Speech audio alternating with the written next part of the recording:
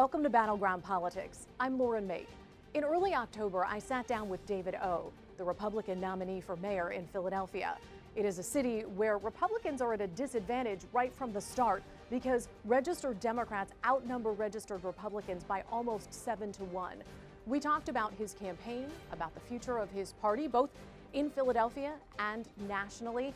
We talked about choosing a new police commissioner, and he addressed some questions about how he's described his military service. David O., thank you so much for taking some time. Good to see you. Great seeing you. Thanks for inviting me here. Let's talk about the race that you are in for mayor of Philadelphia. When we talked back in May, you said you had done the counting, you'd counted the votes, you knew what you needed. You said you thought you had what you needed, you just had to go and get them. Yes. And secure those votes. Do you, at this point in the race, feel like you've done that? Yeah, I do. And it was a very difficult task. You know, it was a very narrow path, but it was there. A lot of things had to fall into place in order to arrive where we've arrived at. And things have worked out better than I expected. So tell me where you're getting these votes. You know the numbers as well as anyone in terms of the disadvantage that Republicans have running citywide. Where are you getting the votes? So I'm basically getting them from Democrats who are unhappy with the city. They have been unhappy for a long time, but what's really driving them is public safety. There's a lot of people, and the majority of them are Democrats who vote in the municipal election for mayor, about 300,000 people altogether. And so they are very much wrestling with the fact that they want change, they want public safety, and they feel that the policies of the last 8 years have been failures. And you can hear them in social media, like things that are being done now, such as confiscating ATVs and dirt bikes, should have been done a long time ago. And not arresting people for retail theft, which has closed many businesses and driven convenience stores out of neighborhoods, especially those where people get their prescription medication and over-the-counter medication, is very problematic. It has created a culture of lawlessness where we now have suburban people coming into our city to commit crimes for the fun of it. I do have to just point out one thing, because Sure. District Attorney Larry Krasner was asked specifically about retail theft recently, and he said that they do charge for retail theft. They do prosecute for retail theft. It may end up being a summary offense or a misdemeanor, but he says that they do. Well, that's the problem. What he says and what he does is two different things. And we have a reputation, and people out in the community and the police officers and the store owners know that we don't. That is why people go in and load up in various stores and walk out. And it's also the police that are not arresting them. So that is a problem of leadership telling our law enforcement not to enforce the law depending on whatever the whims are of our elected officials. The city certainly did see a situation with looting recently, and I wanted to ask you about that because as mayor, you do only have jurisdiction over certain things. But what specifically would you do to make sure that that does not happen in the future? Sure. The first thing is that we within your jurisdiction. Within my jurisdiction, which is quite a bit. I mean, we're a strong mayor city. The fact that our mayor doesn't exercise the power, that has a lot to do with a lot of things, but it has nothing to do with me. In other words, I'm enforcing the law. What happens is we can anticipate that after a peaceful demonstration, there is a very specific group of people that like to piggyback off of that to vandalize, loot in the name of justice. And what they think is, and why they think it, is because it has been communicated to them that if you loot and vandalize, if you break windows and steal things right after a peaceful protest, that you will be treated very leniently. And in fact, that is true. And so I think the important message to send to them is that will no longer be tolerated. First of all, you're disrespecting the peaceful protest, the constitutional right that people have to express themselves by having this looting and vandalism, which sometimes turns into violent crimes as well. And so that message has to come out there. So what I would have done as mayor is I would have anticipated it, put out a show of force of police officers and vehicles, drones, which is what I will use, to line the areas where we know it's going to happen. It's going to happen in Center City, it's going to happen in West Philadelphia, and it's going to happen in the lower Northeast. And that's where it has happened continuously. You and I have talked about a new police commissioner before, but that was prior to the resignation of Danielle Outlaw. Yes. And I know that you said you had someone in mind, and so now that there has been a resignation, what have you taken any steps to meet with people, to offer anything to someone? I know you're not in the job, but have you taken any steps since her resignation on a potential new police commissioner? So I have a very specific person in mind that I have full confidence in. I did speak to that person just to say that if I were to win the election and I gave you a call about being police commissioner of Philadelphia, would you take that call? And the answer was yes. And that's as far as we've gone. Is that person in Philadelphia right now? No. Has that person worked in Philadelphia? Yes. Could you tell me who it is? No, because that person has a job, and I would need their permission to talk about them, because as soon as the name is mentioned, it goes into the press, and where they are working, they become very concerned about whether that person's going to stay or leave. So there is a current interim or acting commissioner right now, John Stanford. Mm-hmm. Would you consider keeping him on? I would consider. You know, the thing is that, as I said, I've spoken to a person, and that person has indicated that they would be responsive, but I don't know how that conversation is going to go. But that conversation will happen on November 8th, and then I'll know, because it won't take long to figure out if they're going to come here or not. Another thing that has happened recently in the realm of public safety was the shooting of Eddie Irizarry by police. And I wanted to ask you your thoughts of what's transpired since then, because the charges against the officer have been dismissed. What are your thoughts on that? Well, I wasn't in the courtroom, and I haven't read the transcript. I did see the video. The video is very disturbing from what I've seen, but I haven't seen all angles. And from what I understand, what happened in the courtroom, and I wasn't there, is that the district attorney had to present the case, prima facie case, which is not a very heavy burden, that a crime occurred. That's the issue. Did the crime occur? Because we all saw the shooting, and there's a lot of issues around there. The judge dismissed the case, I believe, because it was unclear that that shooting was a crime. However, the district attorney can rearrest because the defendant was not sworn in to testify, so double jeopardy has not attached. That means simply you could refile the case. However, the district attorney has filed an appeal, and that is the district attorney's choice in doing that. But this case is far from over. It's simply a first step in what will eventually be a process that is most likely to go to a jury trial. I think one of the problems that I see is that we have three different branches of government. What I see as a citizen and as a mayoral candidate is a shooting that I think should not have happened. But my first question is, who trained this officer? What happened there? And I introduced a resolution on minimum force training, which I am a very strong supporter of, and it was defeated. So, regardless of what transpires specifically with that case and how that plays out, whoever the next mayor is, whoever the next police commissioner is going to have to rebuild some trust with the community. How do you do that? Well, what happens is you have to be very clear about what your role is as mayor, what the role of the police, what their role is, and I'm very much an advocate of community policing, which really begins with this. The attitude of the police department is one of service. It is the duty of officers to protect the rights of every citizen in our city and every visitor, constitutional rights, civil rights. That is why I think it is critical that we do not employ stop and frisk tactics, particularly in neighborhoods that have a bad relationship with our police officers, because when our police arrive, we need 1,300 new police officers.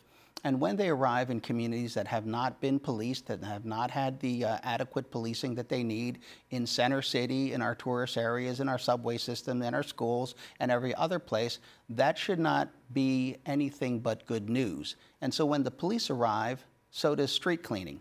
So does cleaning up the neighborhood. So does taking care of vacant lots. All of these things arrive with the police. We take care of, because now they can enforce the anti-dumping laws and removal of illegal tractor trailers parked in front of people's homes that are not supposed to be there. So when the police arrive, good things happen, and that's what we want to reinforce. But if police violate people's rights, if we send out the police to have conflict and friction, which is completely our fault for instructing the police to violate people's civil rights, then you can't have community policing. Because community policing and public safety is a marriage between the community, which are the residents and the businesses and everyone else, with the police who are there to protect them and serve them. Before we move on from the issue of gun violence and crime, on sort of an administrative level, I wanted to see what your plans were regarding some lawsuits that the city has filed in an effort to address gun violence against ghost gun manufacturers and gun shops. What would be your plan as mayor? Would you continue those lawsuits? Yeah, ghost guns, absolutely. And, you know, the problem with a lot of these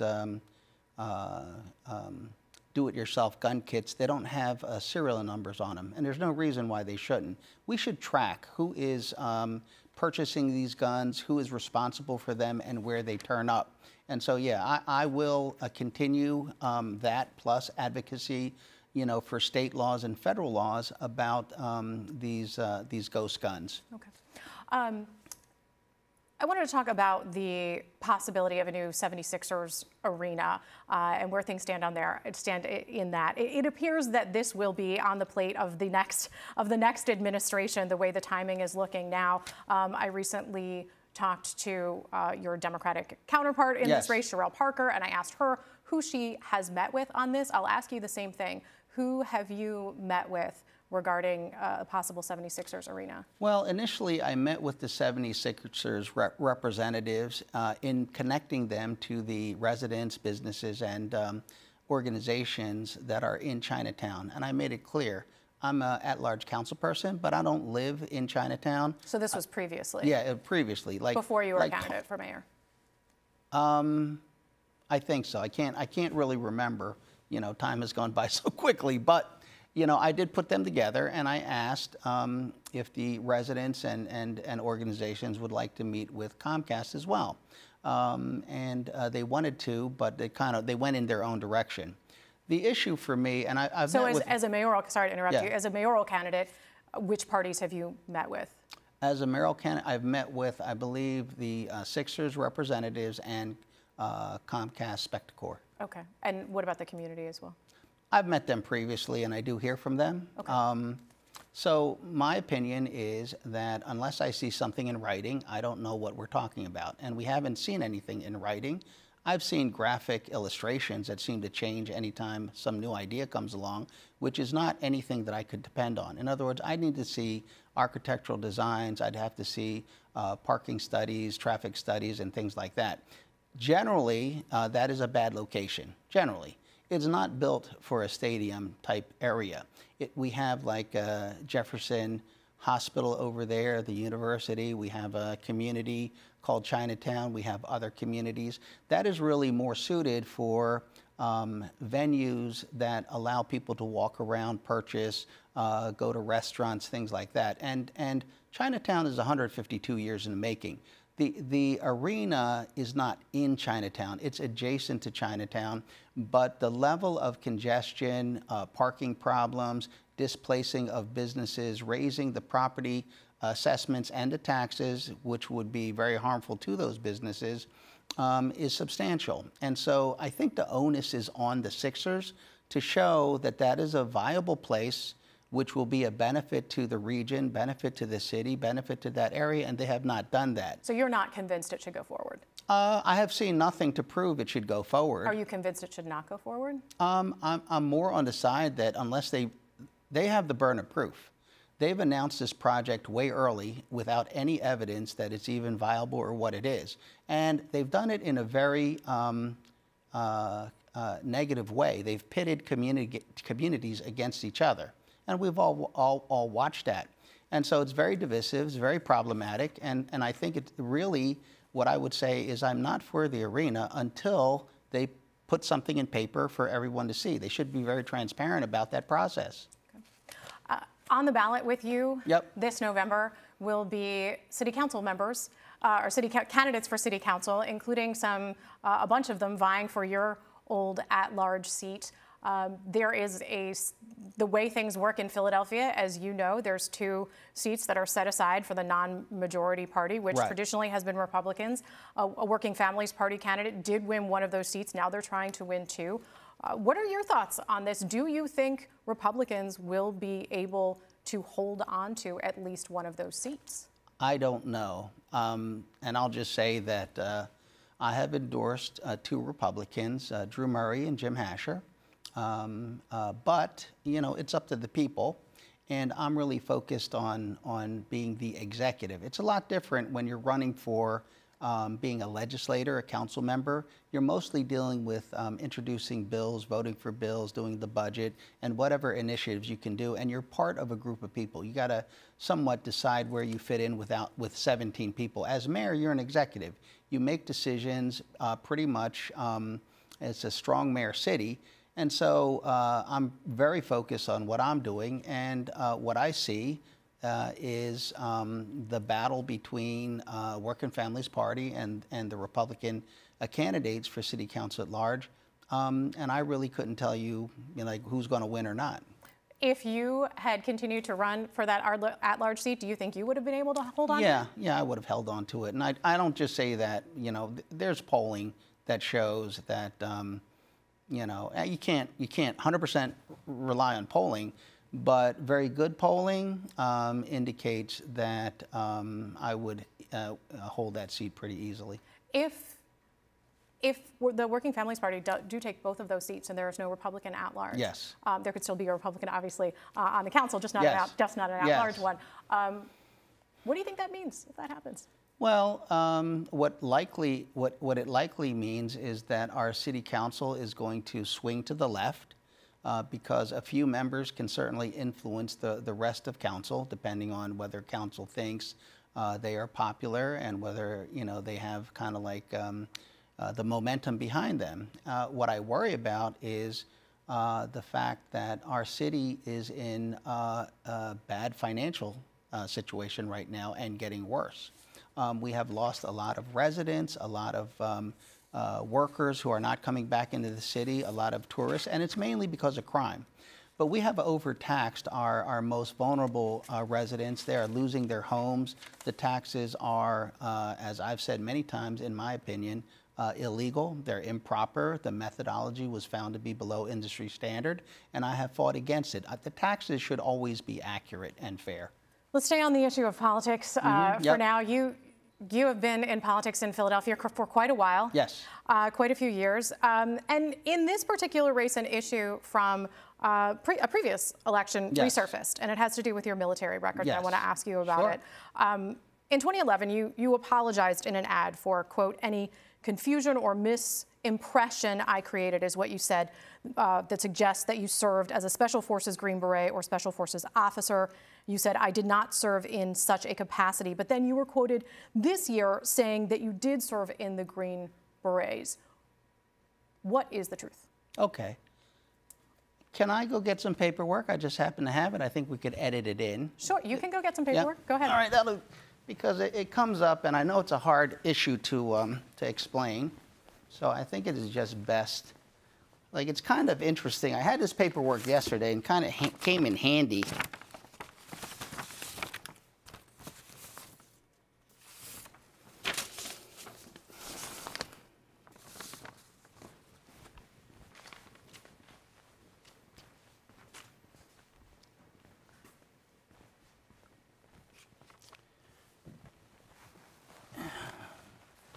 Go ahead. We're still rolling. Right. So I'm going to start with the first question.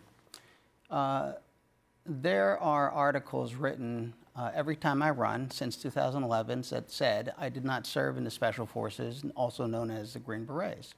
And that has resurfaced this year. And I've said I have served in the Special Forces, which is the Green Berets.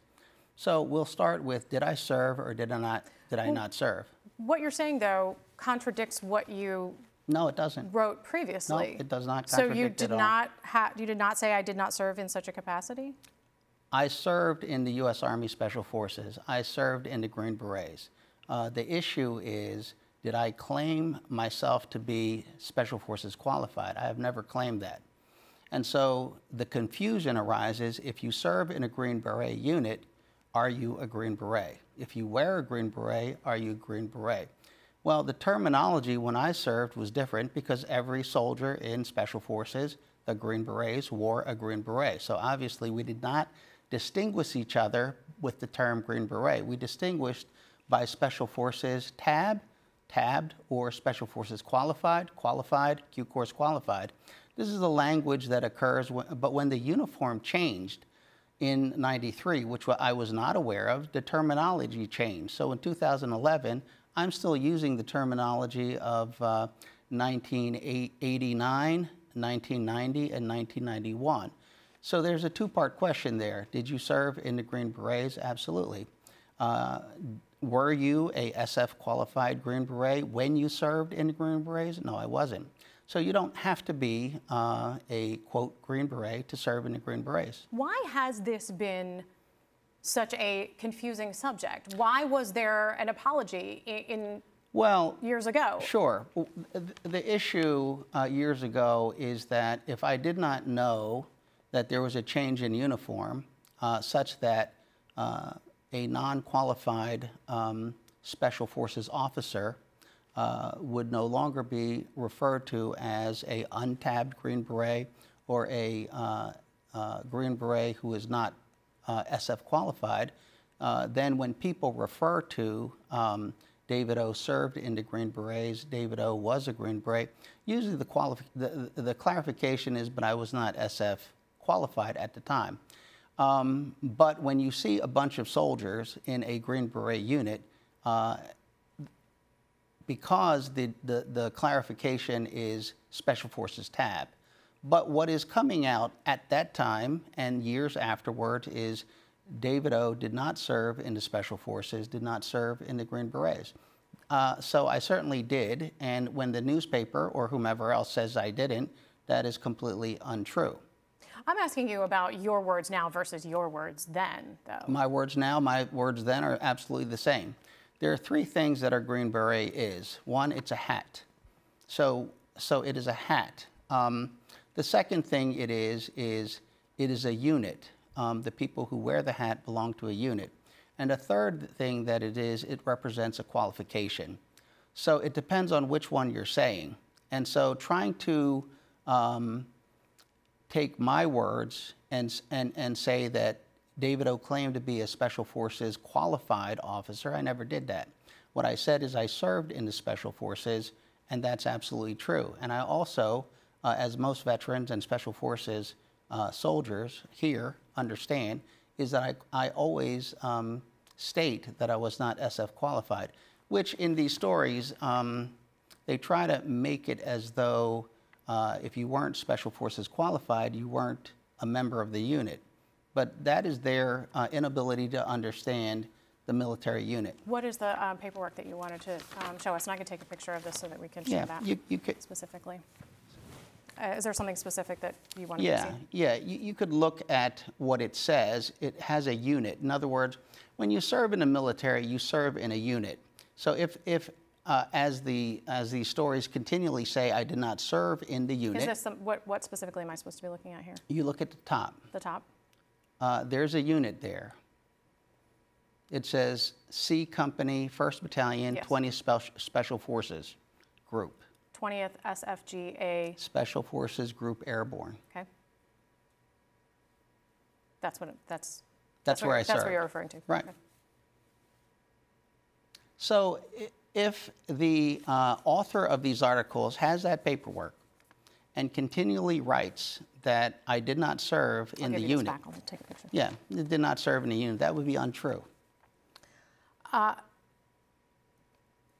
Do you think you have been completely straight with people Oh, through absolutely. the years on this? Sure, absolutely.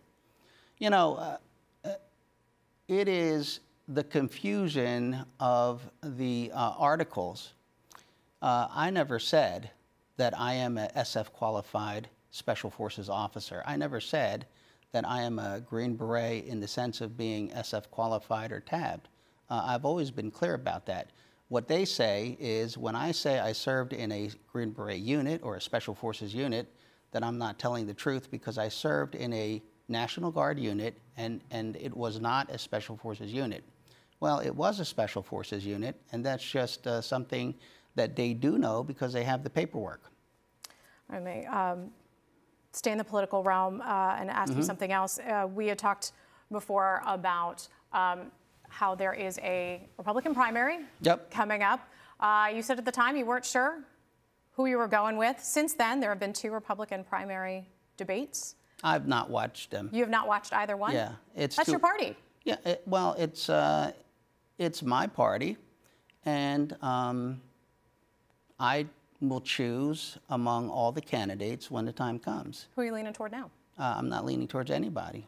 You previously told me, and you clarified this after we had talked, that you did vote for former President Trump in 2020. Yes. But not in 2016. Yes. Are you open to voting for former President Trump in 2024? You know, it depends. What does it depend on? Depends on what the issues are, who the candidates are. If it's Trump and Biden? Well, you know, I vote for whomever I think is best for the country, and that will happen in November of next year. Are you open to voting for either one? I'm open to voting for anybody at this point in time. I'm not discounting anyone, you know, and we haven't really even started this process yet. Well, the process has started. No, not for me. I mean, basically, we will end up with a winner of the Democratic primary. We'll end up with a winner of the Republican primary, and then we'll have 2 candidates, and they'll address the issues as we move towards November. And as the nation's issues come up front, the issues, I think, will be clarified. Like right now, the issues are changing. So at this point, is anyone off the table for you? Is President Biden off the table for you? Is former President Trump off the table for you? Nobody's off the table. Okay. And again, I mean, we have new candidates running. Do you have any concerns about how President Trump handled the 2020 election? Well, I have concerns about President Trump, whether or not he would do a good job, whether or not he's the best for the country at this point in time. I have concerns about how he's handled his job. But you know, you get to choose between a number of different candidates. And do you have concerns about how he handled January 6th? Yeah, I do. I have issues about how President Biden has handled things too. So I have issues about the good and the bad of both of them, and I have issues about some of the candidates that have never held office before. But you know, I think we should give them a chance. We should hear them out. But I'll be honest with you, like I'm really not giving anyone much consideration because I'm running for mayor of Philadelphia. And the President of the United States, whoever that is not going to deal with our schools directly or indirectly. They would deal with you, though. They might or might not deal with me as a mayor of Philadelphia, but I'm gonna be the one who fills the potholes. They're not going to do that. All right, we'll have to leave it there for now. David O, thank you so much for your time. Appreciate it. Yeah, I will. Yeah, I will.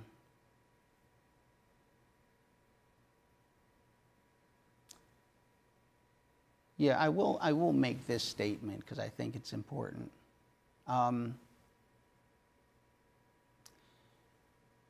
I served in the 20th Special Forces Group, and I was activated for the Gulf War.